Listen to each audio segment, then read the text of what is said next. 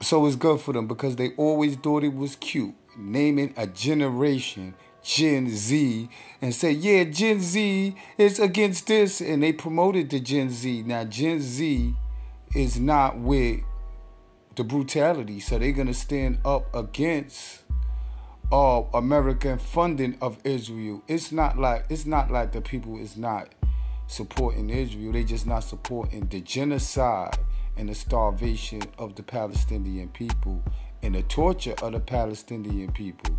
Everybody understand what Hamas did. Nobody support Hamas. I know people are yelling that because they are being emotional, but nobody support Hamas.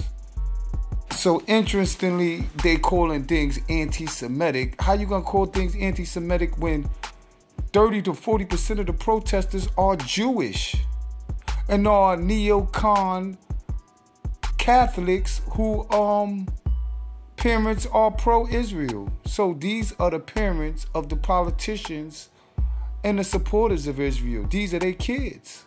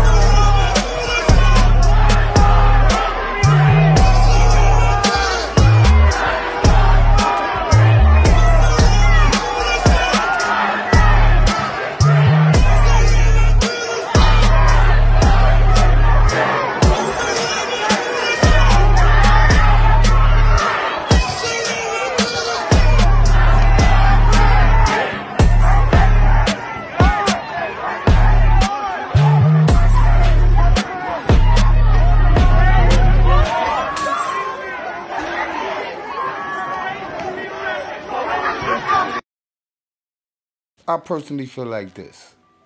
Israel is playing a dangerous game because they are about to lose the support of America. Even if it's not now, it's going to be in the future. And basically it's bigger than just Israel and land. They want to evict them so they can build settlements there. They making that clearly.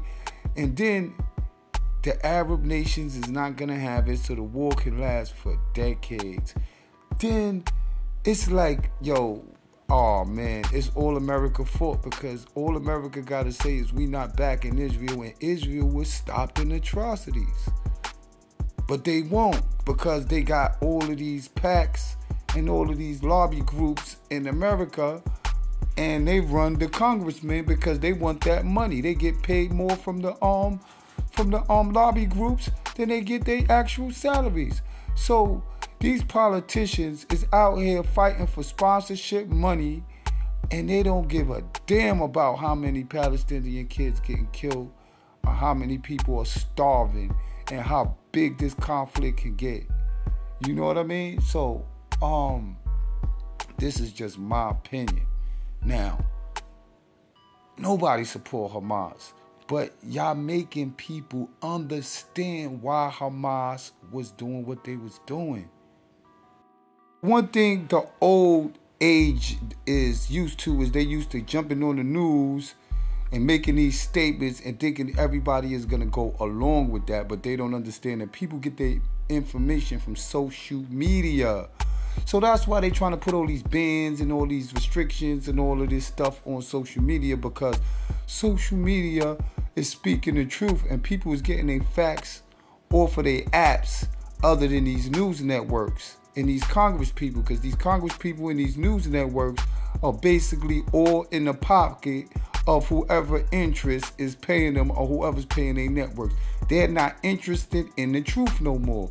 So it's just so bad that the Democrats and the Republicans can't stand up and put Israel under control. It's time, y'all.